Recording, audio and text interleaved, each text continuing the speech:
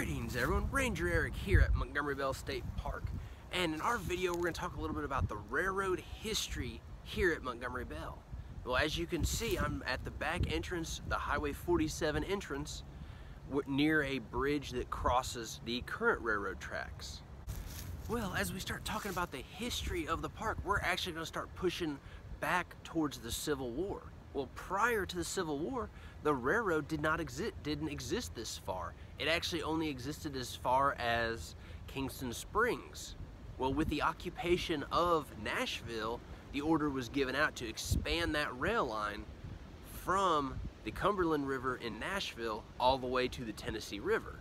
Well, this rail line that would be built would be extended from Kingston Springs through the park and all the way to what would become Johnsonville Depot, and more specifically to the Johnsonville State Park.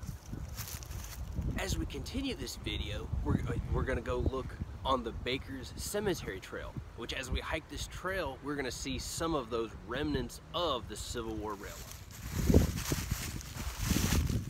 As we continue hiking along the Baker's Cemetery Trail, we come to a segment where you see that the ground starts to rise up, and this area here, you can see it going for a ways in both directions, is part of that original Civil War U.S. military railroad, or later on the Nashville and Northwestern Railroad, that ran through the park and connected itself with Johnson. Continue on our hike, we come to the Baker's Cemetery itself, and resting here in Baker Cemetery is a gravestone of a fella named Pitt Simpkins.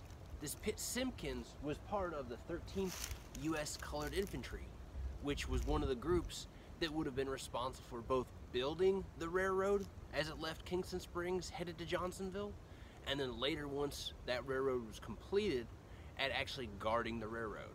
So he's still here, and he's still taking care of the railroad for us.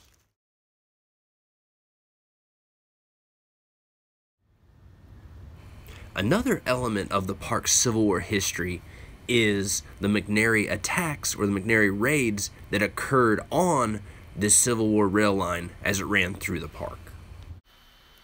On October 18th, 1864, Confederate partisan Alexander D. McNary attacked the railroad near this site. Around midnight, McNary captured the railroad maintenance crew and forced them to remove the spikes from one of the rails. McNary and his men fired on the first train that came by, wounding 2 and killing 1, but inflicting no damage to the train. When a second train passed over the sabotage track, it derailed, injuring 2 crewmen.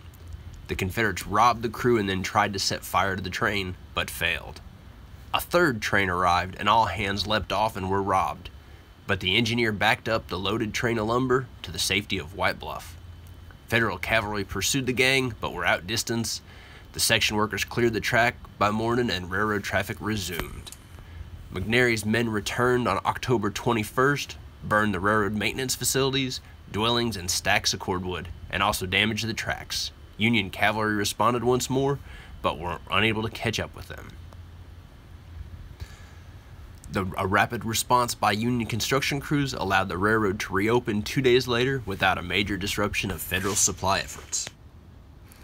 We hope you enjoyed your virtual history tour of Montgomery Bell State Park. We hope you come back and see us again. Thank you.